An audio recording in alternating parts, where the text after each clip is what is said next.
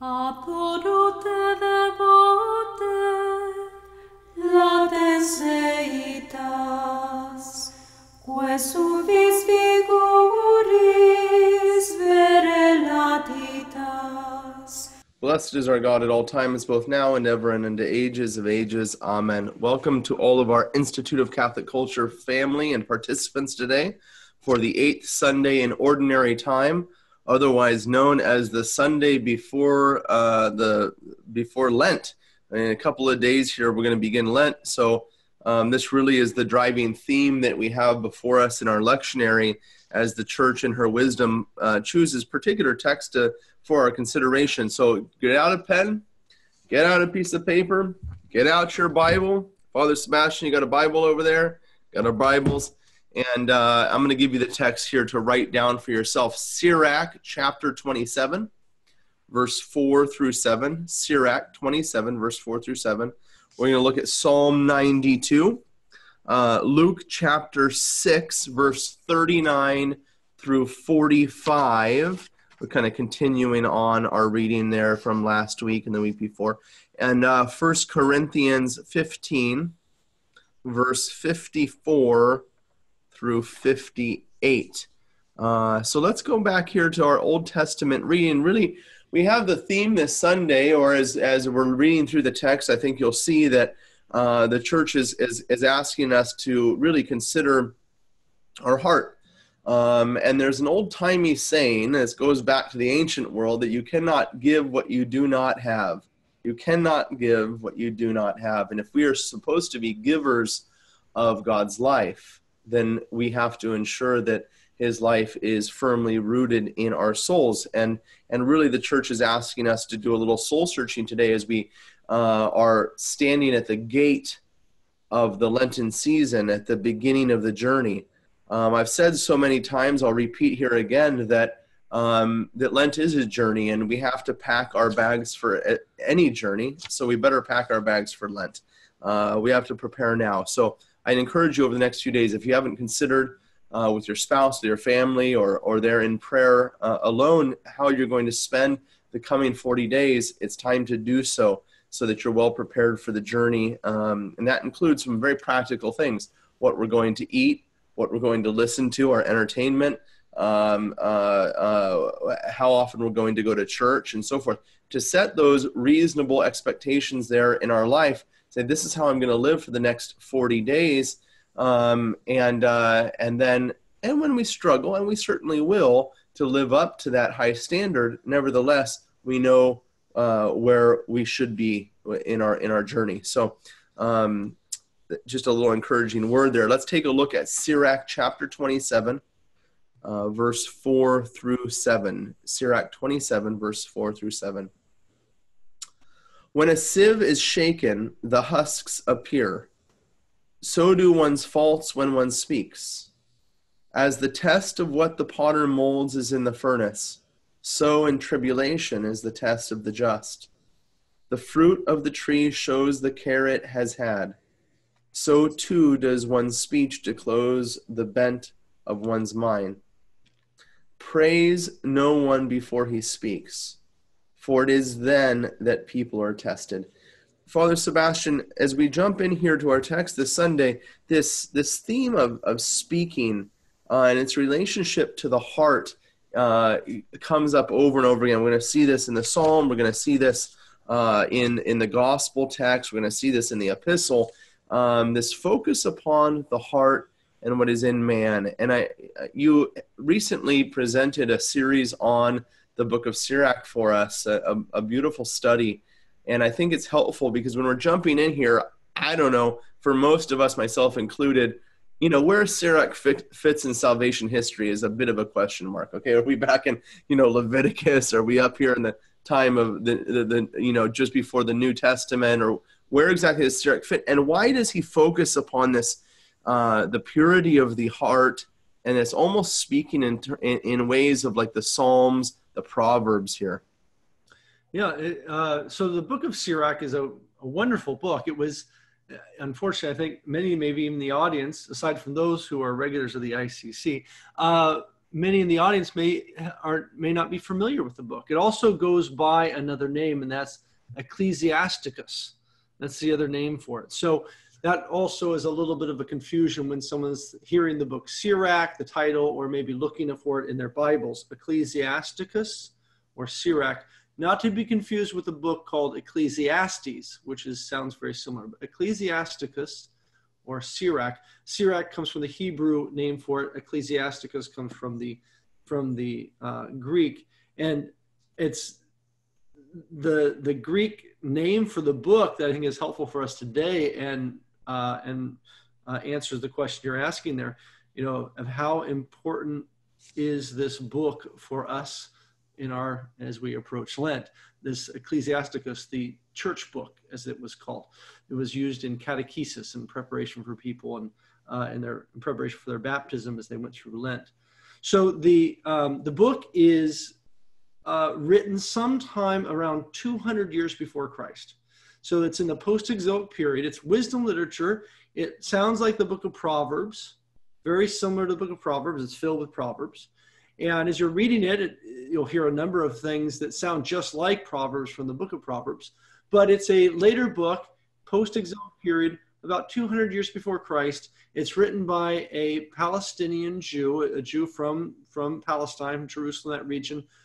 And his grandson translated the book when he was in Egypt, shortly after the death of his grandfather. So that's the basic history. And as you mentioned, all that historical stuff we dealt with in the ICC lecture on the book.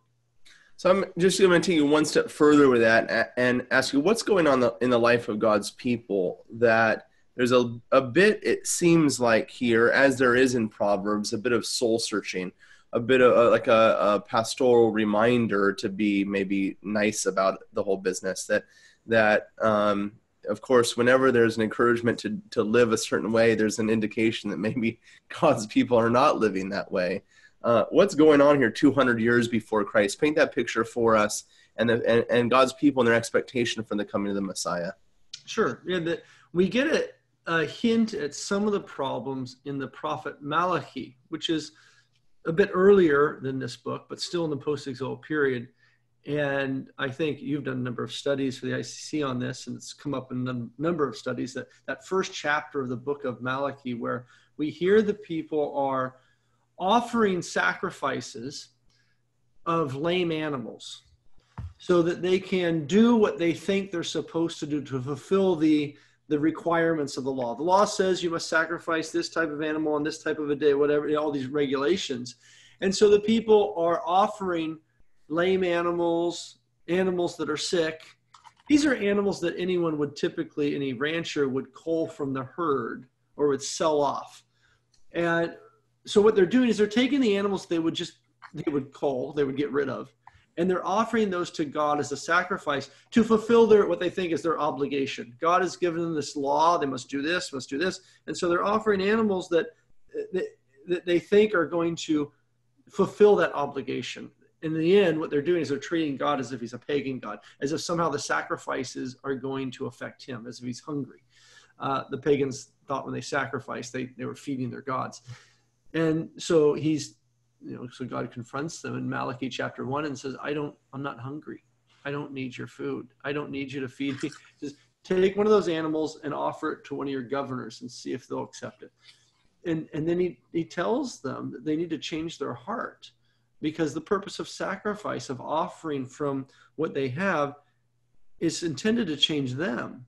And unless it's something which they have to offer, which is going to cause a change, that is it's going to hurt a bit to offer this, to give this thing up, this prize sheep or this prize goat, as opposed to the lame one, then there's no purpose of sacrificing then otherwise.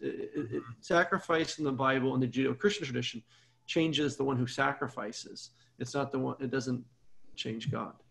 A couple of thoughts here is I would encourage our participants to go back and read Sirach, but maybe for a more consolidated version, historically what was going on, to read Malachi chapters 1 and chapters 2 and maybe even chapter 3 also. I mean, it's just very short, the whole text here in Malachi. You could read it in about 5 to 10 minutes.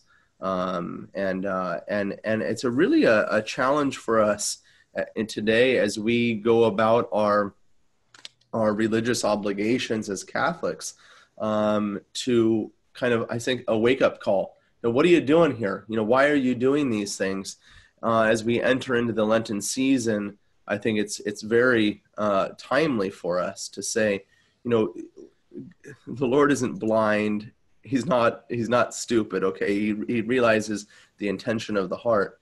And if we're going about doing just the minimum, what is required by the law, then we would expect someone in a personal relationship, as we are to be with the Lord, to ask the question, where's your heart? Are you just doing these things just to kind of stamp your time card and so forth? Or are you really entering into this season that is before us, a season of repentance, a season of fasting, of prioritizing our life?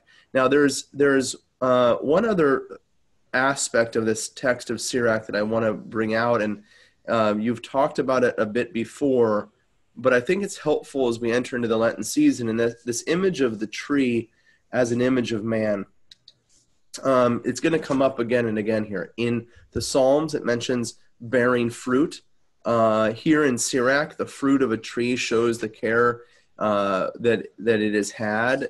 Again, in the gospel text, a good tree does not bear rotten fruit, nor does a rotten tree bear good fruit. So there's this image of the tree as an image of man in our moral life.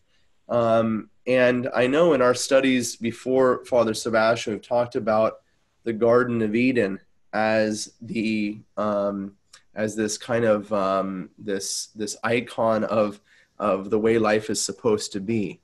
And here now, man is the two things come together: the garden and our life are brought together so that we can understand our life in terms of how a garden grows.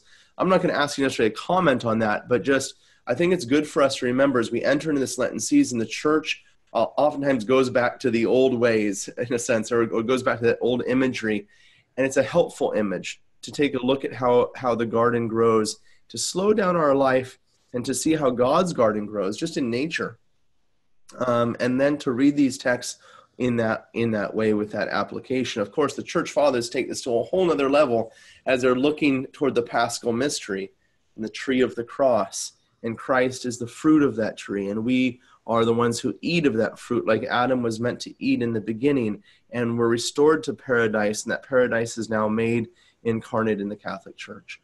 And so this whole imagery of paradise and the Garden of Eden to which we're journeying towards the resurrection is a theme which is going to be prevalent throughout all of our studies now, all the way towards Pascha, towards the resurrection. And I think it's one to keep in mind, to keep before us as we're reading these texts. The Psalm 92, we don't have to say much except that theme continues about the tree which bears fruit, and the flourishing palm tree. And before we turn to the gospel text, I want to pull out here a quotation from St. John Chrysostom, and go back to that old-timey saying I began with: you cannot give what you do not have. You cannot give what you do not have. As we enter into the time of the fast, I think a lot of people struggle with the meaning of the fast, with what its purpose is. And St. John Chrysostom has this beautiful quotation. You can look it up online, or we'll give you a link here in the email on fasting. And he says this. It's a bit of a lengthy quote, but I think it's helpful, especially as we turn to the gospel text. He says this: fasting is the change of every part of our life, because the sacrifice of the fast is not the abstinence, but the distancing from sin. Are you fasting? Show me your fast with your works. Which works? If you see someone who is poor, show him mercy. So again, we're going back to these Old Testament readings and even the New Testament, bearing fruit, that fasting is not simply a setting aside of things, but it's a setting aside of distractions for a purpose. It says setting aside of sometimes good things in our life for a further purpose. And this is what he says, show me your mercy. If you see an enemy, reconcile with him. If you see a friend who is becoming successful, do not be jealous of him. If you see a beautiful woman on the street, pass her by. In other words, not only should the mouth fast. Now notice here for a second, for those that would say, we don't have to keep the fast. Okay, it's not necessary to abstain from these things, food and so forth. He doesn't say that.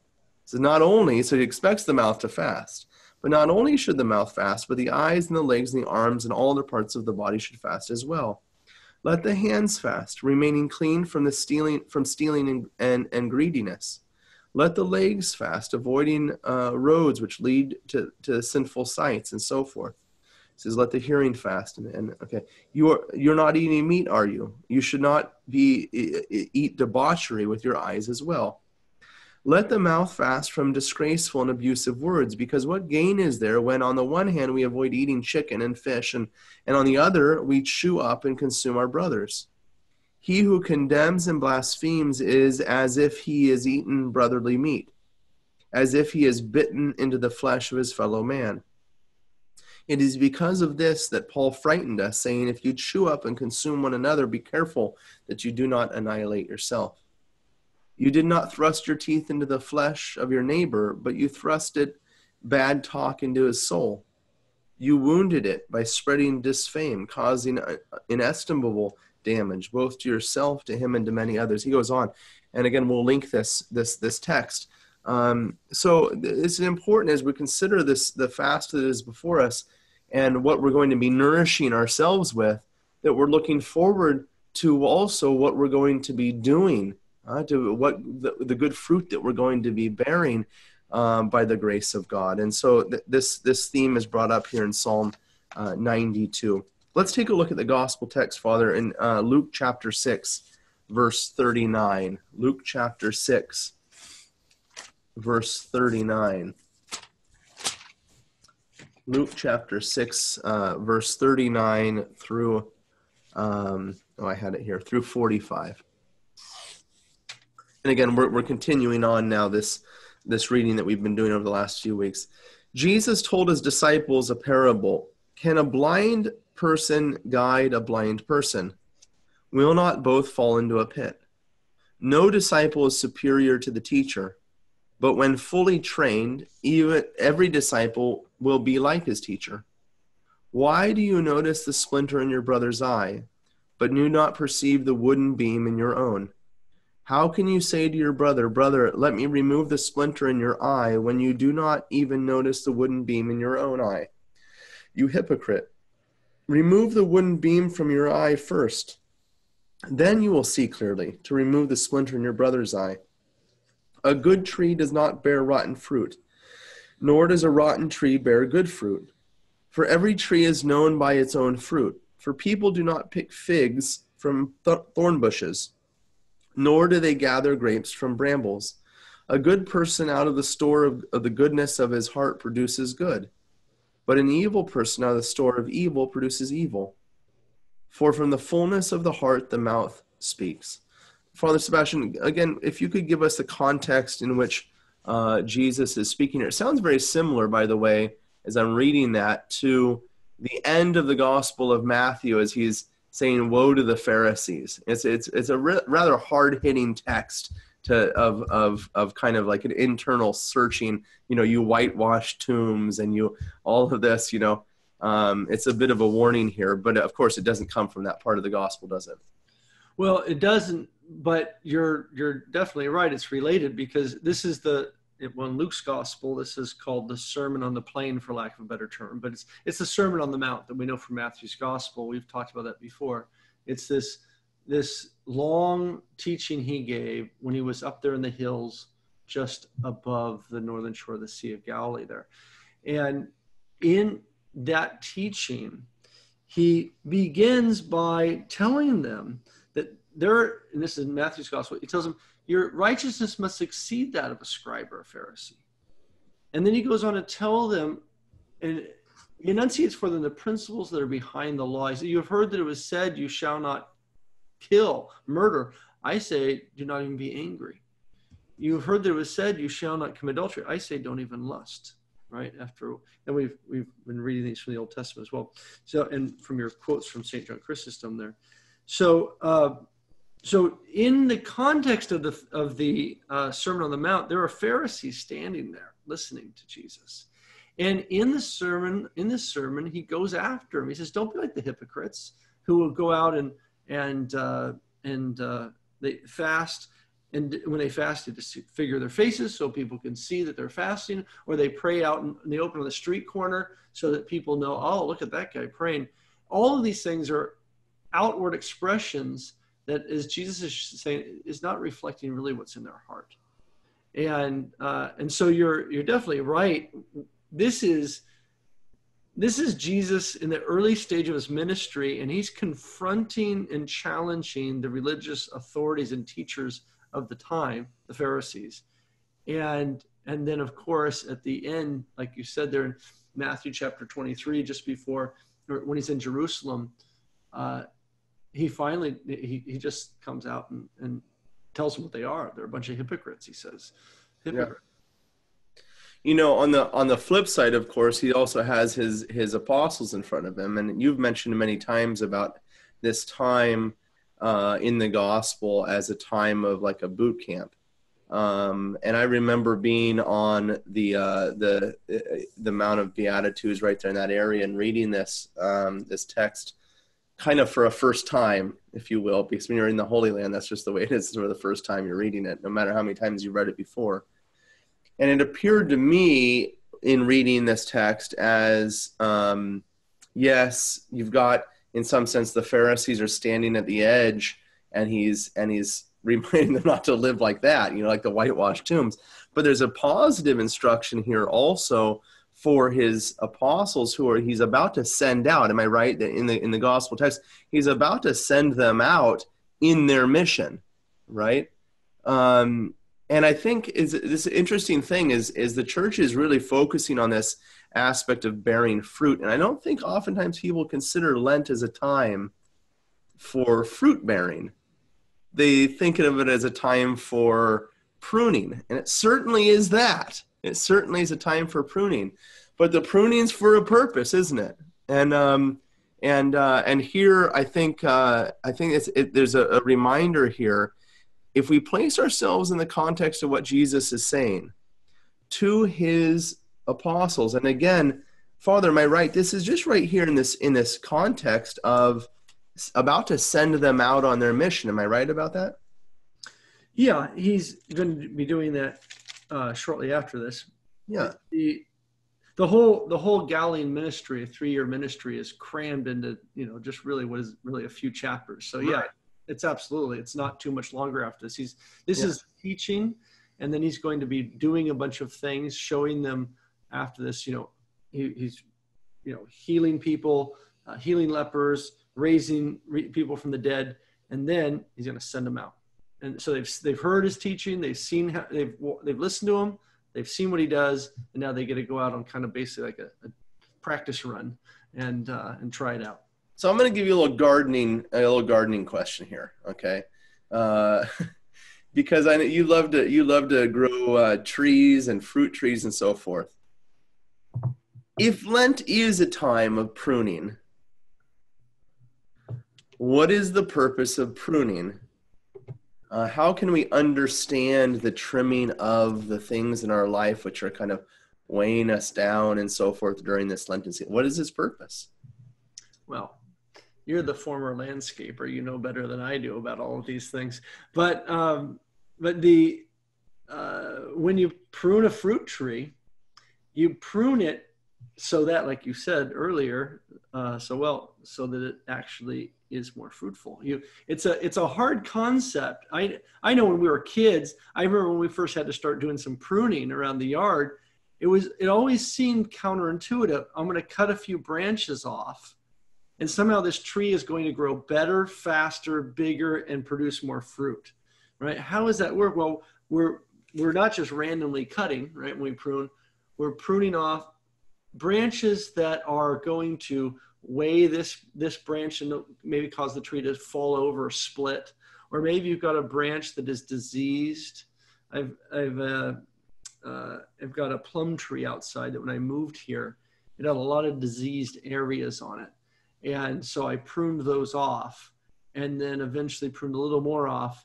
And then just when we first got here, it was producing maybe 5 or 10 plums. It was it. And it had all these diseased branches. And then just this last year, it was just loaded with plums. But I'd really pruned the tree back a lot. But what I was pruning back were branches that were not well formed for producing the fruit, and also were diseased. And I think that's probably what you're getting at here. Yeah, actually, as you're talking here, I want to point out one other aspect of pruning that is important, is that you prune for sun. You open the tree up so that it can receive the sunlight. There's especially those that love pruning roses. You always prune a rose like a vase, okay, and not too different from a fruit tree either. You're trying to separate those branches that the sun can get in. For those that are bored with our commentary today, I just ask you to hold with me for a second here because this is very valuable for Lent. We're going to cut off some branches, hopefully, and prune back some aspects of our life, which may be getting in the way of the sunlight. And that's really in the coming days, maybe a good question for us. What aspects of our life are getting in the way of God's grace? And there's this beautiful, you mentioned Malachi about in chapter 3, where he talks about the heavens opening and showering down every grace from heaven, every blessing. What things in our life are kind of like stopping that from happening? Can we set these things aside so that we can make room for the God's sunshine, if you will, in our life? And then, of course, then Lent becomes an opportunity for mission. It becomes an opportunity for a rediscovery in our life of the fruit, bearing the fruit in our life, which God wants us to bear. Lent becomes not only a time of pruning, but of bearing fruit. And so I don't want to go too much further into that, but it certainly is an image that the church is placing before us today. And all of these readings talking about these fruit trees and the palm trees and the bearing of the fruit in our life. And at that image, when the scriptures give us these images, they're for a purpose, and we should let them be that. Not a bad idea to go read this text in front of a tree, and I'm serious about that. And look how a tree grows, and because that's by God's design. That's an image of our life. Okay. Now let's take a look very, very quickly here at the epistle. In conclusion, 1 Corinthians chapter 15.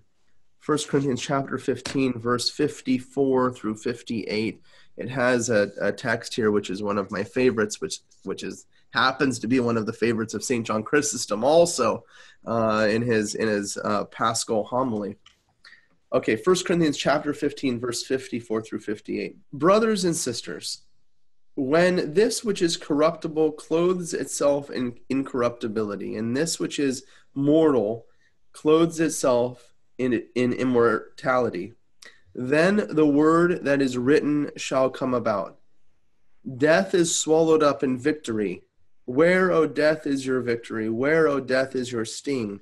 The sting of death is sin, and the power of sin is the law. But thanks be to God who gives us the victory through our Lord Jesus Christ.